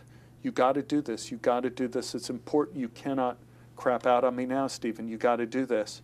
And I went down on the street, and Bill is a big guy. He's bigger than me. He's like 6'5", something like that. He says, so what are you going to do? And I said, well, you know, I thought he was going, woo, woo, woo, woo. And he said, okay, well, you could do that. He says, that works. You could do that. And I went up to Harold Ramis. I said, please tell me, is what I'm doing too broad? Too broad for this? He goes, no, no, no, Stephen. You are the spice in the stew. You are not the stew. Bill is the stew. When you're doing a movie, one person is the stew and the other is the spice in the stew. You could be as big as you want to be in a movie. He told me that an important thing that stayed with me my entire life, and it's for everybody out there who is an actor, watches the show, and is discouraged, as we often get, wants to be a director, wants to be a writer, is discouraged. Harold Ramis told me once, he said, Stephen, it is impossible to succeed in this business without 4 angels. You need 4 people that for no reason come from somewhere you never expected and give you a hand and help you. In my life, I've had at least 4. Alan Parker in Mississippi Burning was an angel to me. I was signed on to be on that movie for 2 weeks playing the head of the Ku Klux Klan, but because of thunderstorms, they kept me on for 10 weeks. And I had a knock on my trailer one day, and Alan Parker was there, and he said, I heard you're interested in directing. Since you're going to be here a while, maybe you'd like to follow me around and see me do what I do. Oh, my God. And I'm thinking like, oh, sure. Yeah, people do this all the time. I go, yes, sir, sure, I'll do it. And so I started following Alan around. He invited me into camera planning. He on how we're going to shoot another scene. Right. He took me into film editing, sound editing, the costume department, the set, every aspect of film. Every aspect, he said, this is what we do here, this week. And then we started saying, okay, how are we going to shoot this scene tomorrow? And I'd be in there, and the DP was there, all the camera guys are there, and I said, well, let's see, we start with a wide shot, and then we're going to move into a closer to, and then we're going to end up in close-up because it's really intense at the end of the scene. He says, that would work, but it's boring. It's not good. This is the way we do it. And then he would tell me this, and he started quizzing me over and over again. I was pretty inexperienced when I did Mississippi Burning. I didn't realize that people don't do that.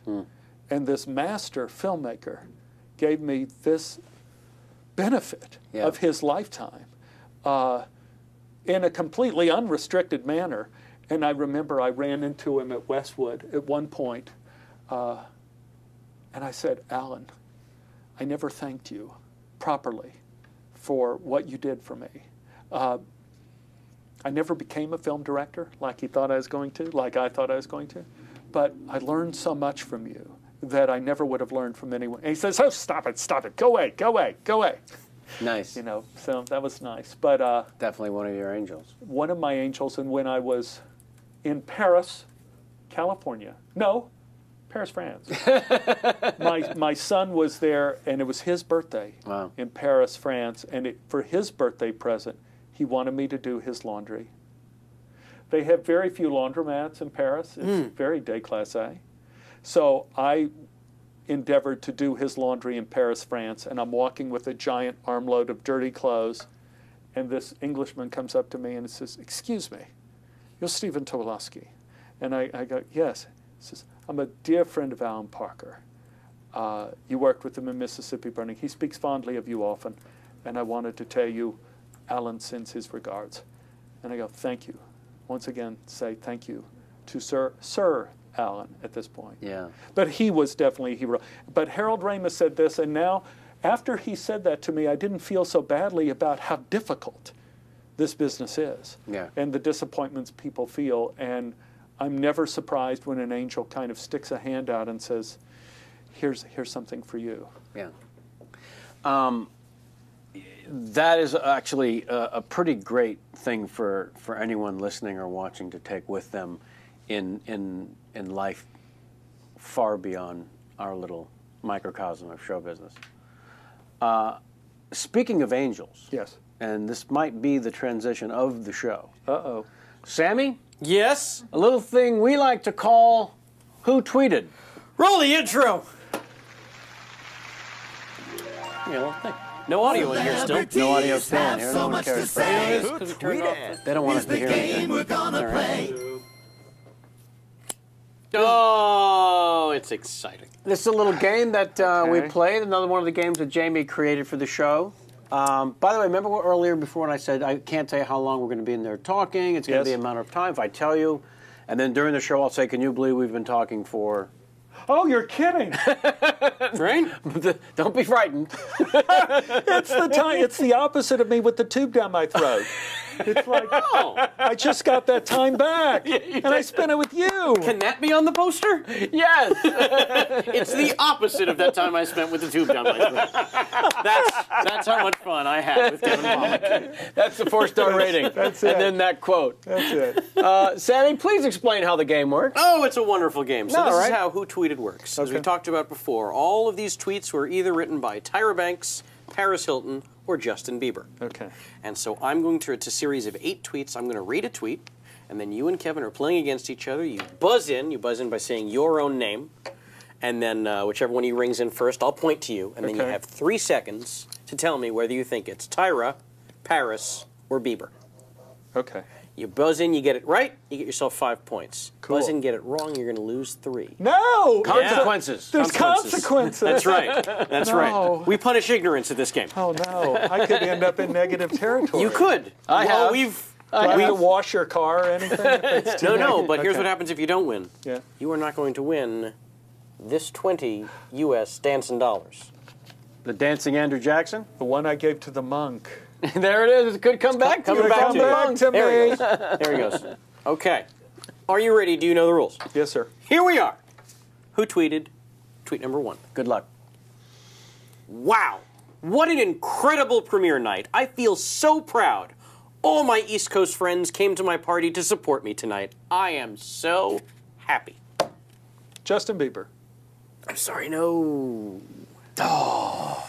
That's okay. We're beginning in negative territory. Okay. I was going to say Tyra. It would have been Paris. No, We really? both would have been wrong. Yeah. She had an opening night. I know. That's what I Like I was said, thinking. I told you, these are a little tough. Okay. A little tough. Here we Yeah. go. I'm chastened. Tweet number 2. Uh-huh. Dream so damn big that people laugh in your face. Then prove them all wrong.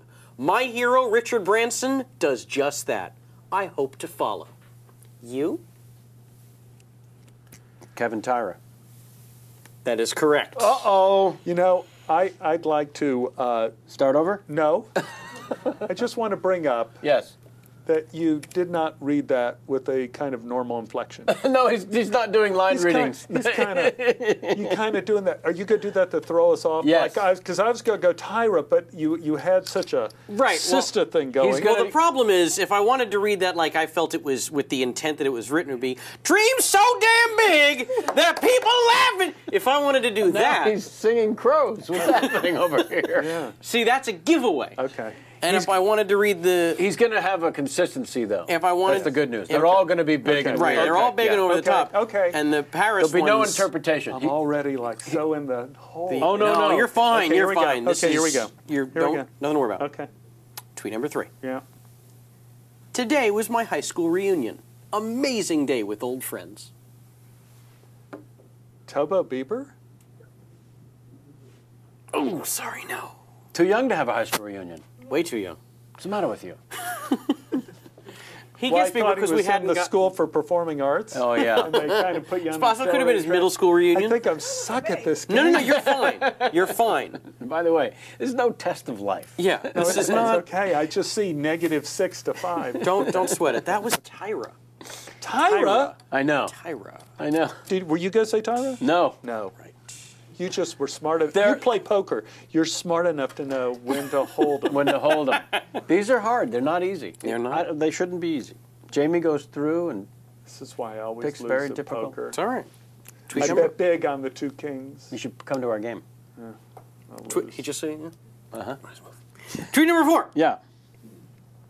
Everyone out there having BBQs and having a good time, enjoy the weekend. Hashtag good times. I read that with the punctuation that was in there, which is 0. Everyone out there having BBQs and having a good time, enjoy the weekend. Hashtag good times. Tobo Bieber. That is correct. Yes, there we go. We're still Nicely in negative done. We territory. call that getting off the schneid. Yeah, we are. Yeah, almost. You are off the schneid, sir. There we go. Tweet number 5. Feel it. On my way to the NBC Experience store at Rockefeller Plaza. Be there at 12:30 p.m. to meet my fans. See you all soon. Kevin Paris. That is correct. Oh! Uh-oh. Man, I think that kind of seals my fate. No, don't you worry. There's a lot of you twists look and worried. turns. There's twists and turns in this game. Yeah. Tweet number 6. Tweet number 6. Don't let others define you. Check out my latest blog and tell me how you were busting out of that box. Tobo Tyra. That is correct. Oh, he's on track. Oh boy. I watch You're back in the America's plus Top column. Model religiously. Oh. Back in the plus column. Okay. Nicely done. Tweet number 7. Thank you all again for all the amazing compliments. You have no idea how much they mean to me. Love you all so much. Kevin Beaver. Oh, sorry, no. No. Why are you so happy? Because now we have a real game. Okay, so I'm plus 7 and you're plus 4. That's right. And what question number is this? This is about to be tweet number 8. The 8th And final tweet. If you get this correct, you win. If you buzz in and get it wrong, you are tied. We go into a tiebreaker. This is like WrestleMania. This is exciting. Open heart surgery was nothing. Nothing. Tweet number 8. Yeah. All the marbles. All the marbles. I love my fans with all my heart. That isn't going to ever change. There will be times when I want privacy. Kevin Paris. Tobo Bieber. Unfortunately, because Kevin rang in first, we are tied. I was it wrong. It was Bieber. So I was wrong. You were wrong. Minus 3, which puts me at plus 4. It is a tie game. We are tied. We're going into a Tied 4. tiebreaker. This is it. Good luck. This is Good it. luck Everyone to you. wants to know who the author of the tweet prior to that was. I guess you didn't mention. Oh, I'm so sorry. Tweet number 7. Thank you for all the amazing compliments. You have no idea? That was Paris. Okay. That was Paris. So sorry. Okay. Sorry, guys. Let's go. Let's go. Let's do this. All right, guys. Mow. This is it. Mow. That's right. Christopher Walken next. You ready, Kev? Yeah, go Here we ahead. go. Hey, New York! Tune into Channel 4 at WNBC at 8:30 a.m. I'll be on live! Another NBC thing.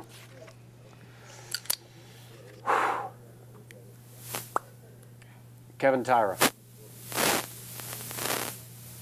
Ladies and gentlemen, the winner, Mr. Stephen Tobolowsky! Paris Hilton. Paris Hilton. Paris Hilton authored was that the tweet. final answer. We have our winner. Great pleasure. Wait a minute. You earned that the hard way. This does come back around from Thailand. Certainly. How about it? It is the full circle Of Money Life. of Money Life and the Buddha coming back to moi. There you go. And thank goodness it could happen only here. Only here Right in here, America. live on the internet. On the chat show. Capo, valiant effort, sir. Thank you. Thank you. Sam Hell of a Levine, game. let's hear it, everybody. Thank Thanks, you. Thank you, Sammy. All right, sir. I will ask for a little bit of the Christopher Walken, but first we allow the audience to come back into our world. They're asking these questions live from the interwebs. This one from Facebook, Aaron Fuller, has a tweet 5 for you. Cue David Keckner. T5, T5, Again, no sound. T5 forever now. It's okay. He's saying tweet 5 forever now. It's another game we like to play. The tweet 5 is 5 questions. Yeah. Rapid fire, Coke or Pepsi, no correct answer, just this or that. Okay. But they're designed for you, okay. by the fans. Eric Bogosian or Spalding Gray?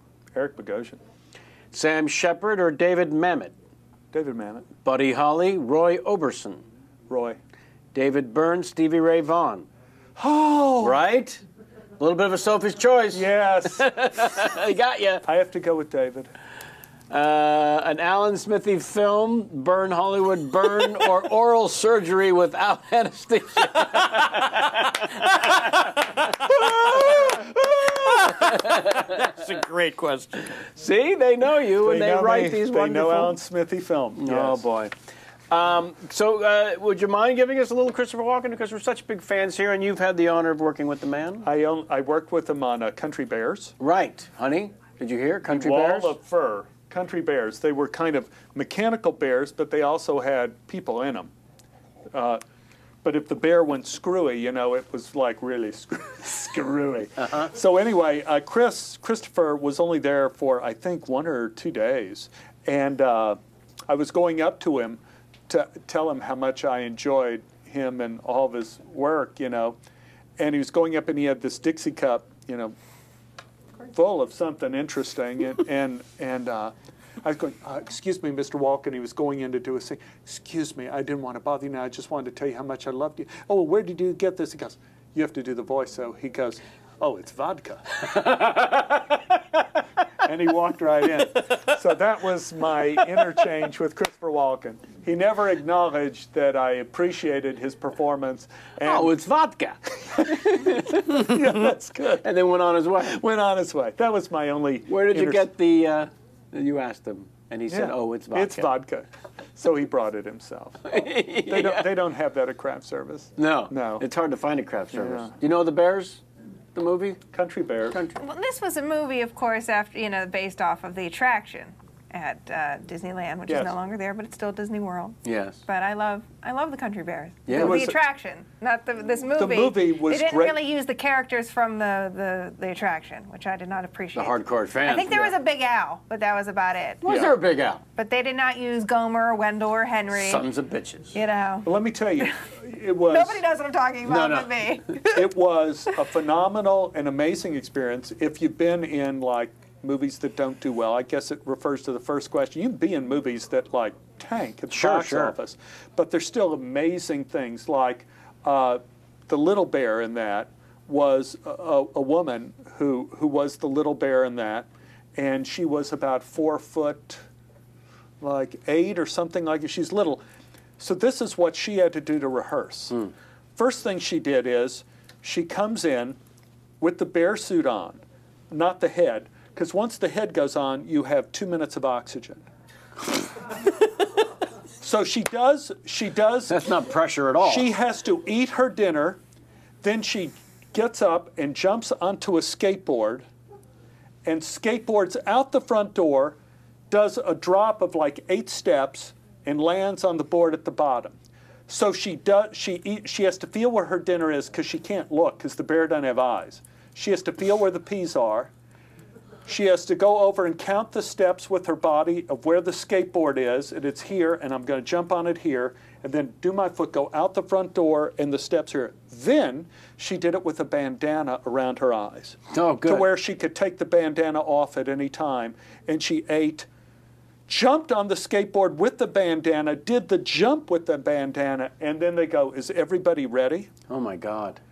Then they put the head on, 2 minutes of oxygen, and they start the cameras rolling first. They screw it on, you know, like 20,000 Leagues Under the Sea. Kirk Douglas, you know, hello, you're here, and it has motors in there that make the eyes go and goes, hey, how's it? And she's like, eats. Then she gets up, has to jump on the skateboard out the front door, has to go down with the head on, and then as soon as she gets to the bottom, and she stuck the skateboard, she gets to the bottom, and then she jumps off, and they are unscrewing that thing. How many takes did you have to do like that? Not that many. No, I wouldn't think so. No, but I mean, there were brilliant people that worked on that movie that do amazing things. The people who made the bears were brilliant. You know, Right. it just turned out that we opened the same day Austin Powers did Goldmember, and Yeah. they got all the Yeah. business. It was sad. But you're right. There are those experiences Brilliant, that, and you all carried the experience my whole life. from a technical standpoint also, that you're sort of in awe of these people and what they do. Amazing. You're going to have to come back because I'm starting to feel bad keeping you here going on 2 hours. Oh, There's so much more to talk about. But people should tune in. Let's tell them. We've been running lower thirds to tell people where they can find you, your @name on the Twitter, as well as where they can get the Stephen Tobolowsky birthday party. yeah, that's stbpmovie.com. Right. And the files are at Tobolowskyfiles.com. On iTunes. Yeah, it's on iTunes and different places. Yeah. That's for the podcast. Yeah. We didn't get to the Woody Allen, and we didn't go far enough into the Chris Nolan, but clearly these were amazing experiences for you. Yeah. And you've got so many more ahead of you. I can't wait to follow along as such a fan. I hope. And so very, very grateful that you Like made. I say, I'm just living for that next moment. Yeah. I love it. Well, thanks for sharing these Thank you. moments with us. Thank you, sir. Honestly. And congratulations on your big win today in Who Tweeted. You know, I'm going to spend this $20 on Don't a give it to a cheap monk. whore. Whatever you do not give it to a monk. It's way too much for them. They don't know how to deal with it. They'll beat you senseless. Honestly, thank you, truly. My pleasure. Now, if you wouldn't mind sitting there uncomfortably while I wrap up to the fine folks at home. They're reminding me that I almost let you off the hook with your Larry King game. You were happy about that, weren't you? I've done this now a few weeks in a row, and they're yelling at me saying, you've got to stop. This is a long-standing tradition. Okay, let's go over the rules again. Bad Larry King impression, so no pressure. Okay, no pressure. I want an awful one. If it's good, I'm going to be angry. No, Okay. I'm not good at impressions. And then there's that moment where Larry shares something about himself that, we don't want to know. And then you just go to the phones, and the name of the city should be funny sounding. Okay. That's it. Okay. There's your camera. When you're ready. Okay. I can't do the hunchback. You don't have, whatever comes through. 1958, I was a Cub reporter for a sports column, went to the Dallas Spurs 2A team, went to see Juan Tuggerson. He was a left-hander, fired heat all the time, and he asked me if I was a hanger or a packer. I had no idea what he was talking about because that phrase was not familiar with underwear at that time. Kankakee, Illinois. Yeah, that's what we're talking about, my friend. Thank you. That was fantastic. Oh, God. That's going on the reel. No! Yes, that's a keeper. All right, now you can sit there uncomfortably while I wrap things up for the folks at home. Thank you so much to my guest today. One of the all-time greats, and so very, very thrilled that he finally was able to come by and share some of his true life stories, every syllable the truth, and yet so very outrageous. What a treat.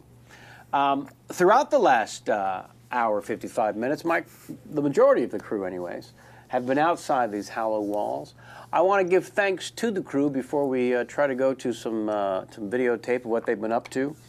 I realized that so many people are doing the audio download and listening to the show, and they don't see the credit roll at the end of the show, and then there's no audio version of who I have to thank each and every damn week. Here we are, 114 interviews into this thing. Today was 114. So in the room, of course, you've got Sam the Man Levine. You've got, of course, Jamie Foxx and Dr. Chen. On the outside, you've heard these names. Josh Negrin, one of our producers. Emily Goodwin, one of our producers. J-Mac, or Jason McIntyre, one of our producers. Our director, Mike Rotman. Head of social media, Lane Ewing, stopped by earlier. Jennifer Zide on makeup. Who am I leaving out? I'm sure I'm forgetting someone. I think I did all right this time. All right. Well, I want to thank all of them, and we'll try to do so from now on because this actually dawned on me. And it only took 2 years and 2 months for me to realize something was wrong. All right. So now I wonder, what has the crew been up to the last hour 56 minutes? If only there was some sort of video evidence and sound. He might be. Oh, God, you always want to sing every time, okay? Just, I'm trying to do a show. We're not doing Glee here. Go sing a J-Mac. Hey, J-Mac.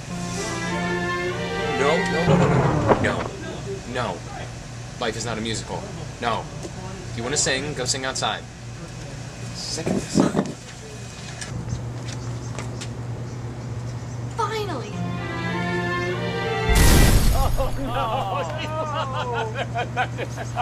That is fantastic. It seems so unfair that she finally got her moment in the sun, and somehow she would bloat up. You know what? You know what I think that is? I think it was the rapture. It was the rapture? I think it was the rapture. Oh, my goodness. She got raptured. She didn't have to wait till No, October. she went to a better place. But she was taken. She was. I'm saying it's good. It's a good thing that somehow J-Mac was not Wile E. Coyote this time. I don't know. Oh, poor Emily. That's how they threw you off. That's how they threw. Exactly. They figured we were You're like, on to you're them. not gonna get it. A great job.